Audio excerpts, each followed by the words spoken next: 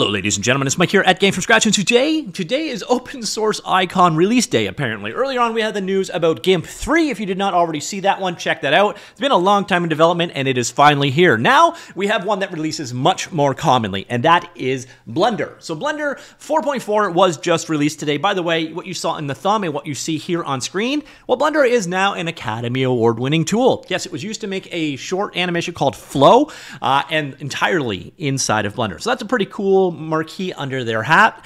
So if you head on over to Blender right now, it is available for download. Their servers are definitely taking a bit of a hit right now, but what we're going to do is go ahead and check out what is new in Blender 4.4. Now I'm going to focus mostly on their release notes, simply put, because this is kind of one of those releases where it was a general improvement across the board, a focus on stability and that kind of stuff. Not really marquee, like here are the 5 coolest features I could show, although there are some cool features in this release. So here we are at the release notes for Blender 4.4. There is a showcase reel available and a recap available as well, but let's go jump in and take a look at what 4.4 is all about. And see here at the top, 4.4 is all about stability. During the 2024-2025 Northern Hemisphere winter, Blender developers doubled down on quality and stability in an effort called the Winter of Quality. So they fixed over 700 reported issues, revisited old bug reports, and addressed unreported problems. Alongside bug fixes, Winter of Quality also include tackling technical debt and improving documentation. So none of that stuff is really incredibly sexy,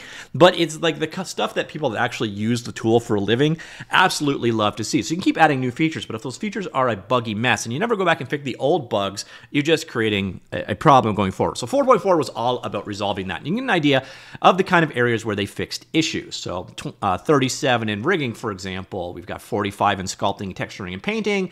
80 in nodes, 119 user interface, 47 in the viewports, and so on. But there are other major features. Now, the marquee feature of this release has to be action slots.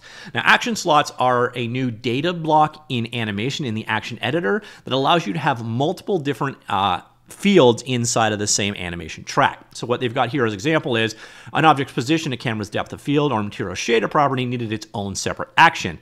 It made it difficult to animate multiple elements together or share animations between objects or even projects. For example, if you wanted to animate a camera moving while also changing its depth of field, you needed 2 separate actions. Now with action slots, you can do both of those things. So you can see they're animating the focus distance, depth of field, as well as the focal length in the same animation track. So definitely an improvement there for animators.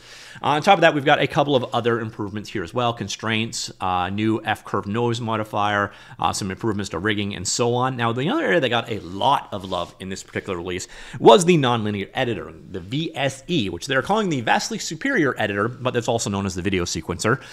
Continues to improve quality of life. So big ones here is we've got the H.265 codec and 1012-bit videos supported here as well. And this one is a big one because working with text and video editors tends to be an incredible pain in the butt. It's one of the big reasons I actually use Camtasia and continue to use it all these years. They've actually improved that. So there's an edit mode for text strips in preview. So you can actually see your text as you're editing, move it around on screen, and so on.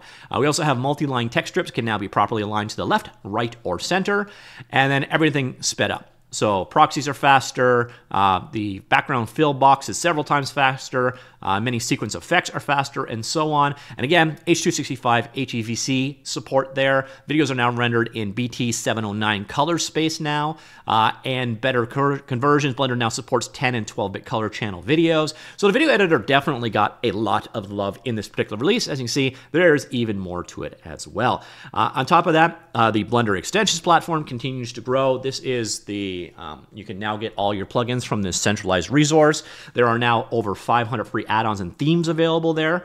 So that's just kind of an incremental growth thing. Now this one is a really cool one for modelers. There's now pole selection options here. So you can select by trait and find all of your 3-pole or 5-pole meshes at once. So given the impact on topology, default selects all poles that do not have 4 edges, allowing for easy inspection. So you can see the influencer here. So joining triangles to quads now prioritizes quad dominant topology, creating a more structured grid layout. This helps maintain cleaner geometry, and you can see the results there with the topology influence in place. That is actually pretty cool. So if you're going from triangles to quads, and generally that is the way you want to go, this new topology influence option is going to make it much cleaner in the end result. We also have a change to the way that vertexes and edges are dissolved.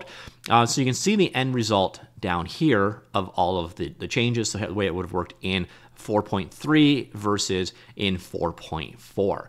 So dissolving edges may remove additional unselected edges to ensure the mesh remains valid. Previously, this allowed dissolved vertices connected to those unselected edges. So the new behavior processes only vertices that belong to the selected, now dissolved edge. We also have 15% faster playback when using custom normals or sharp edges, and panel normalization now supports multiple vertex groups, and so on. Also have an improvement in sculpting with this new brush called Plane, which apparently is for making strange shaped breasts. So the idea behind Plane is a generalization of the existing flatten, fill, and scrape brushes with new options to control stabilization and a range of influences above and below the brush plane. Key features include adjustable height above the brush plane, depth control for vertices below it, and an option to invert these things. Stabilization options for normal and planes positions are also available for precise control, and a number of other sculpting improvements here as well. Then we've got colors. So Windows decorations now follow the theme color on Windows 11 and Mac OS. So you see how it is carried through. So this is an example of Windows 11. So if you're using theming color in Windows 11, it will actually honor them. So if for some reason you want a bright pink window background, that's what you're getting. Then we've got some snapping improvements. Editors now softly snap to minimum and maximum sizes with improved splitting preview and docking feedback. Scroll bars are hidden for small editors. I really love the changes they made in the last release for the splitting previews, and so this new snapping is going to make that just even better. Hidden away, so horizontal scroll bars are now hidden automatically when they don't fit in the editor. I like that as well, just cleaner. In Node Editor, inputs that can't affect outputs are now grayed out. Other editor improvements, as you can see, there are a multitude of them. Again, this is a refinement release. On macOS, you can now preview blend file contents in a thumbnail in Finder, App Expose, and in Spotlight. That has been forever coming, so that's a cool new feature there. A number of UI improvements across the board. Again, this is a just general bug fixing, hardening, UX improvement type release, so there's a number of things there.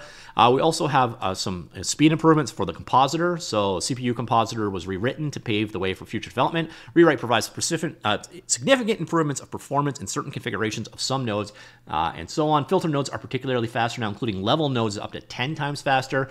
The filter and Hara, twice as fast. Blur is up to 4 times faster, and so on.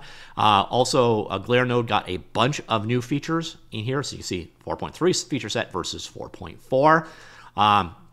And then we've got a number of other features in here as well. So there is a ton of stuff in this release. Not really the marquee feature type release. Like, again, I can't do, these are the top 5 sexy new features of this release because it's just sort of a more balanced release across the board.